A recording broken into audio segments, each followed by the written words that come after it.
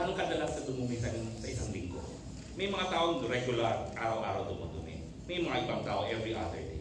So pag nagbago ang pattern mo, magtaka ka. Right?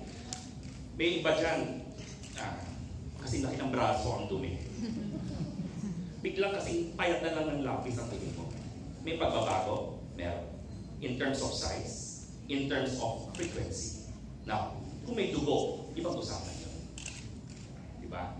So, pag nagdumi ka, every morning or kung kailan ka dumudumi, may napansin kang dugo, that's a red flag.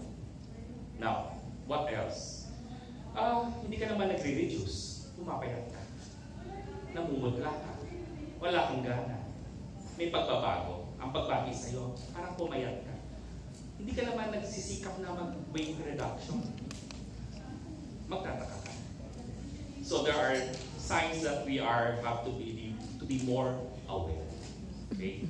Pero yan ay isa sa mga ibang pangkaraniwan na symptoms lang. Marami pang iba.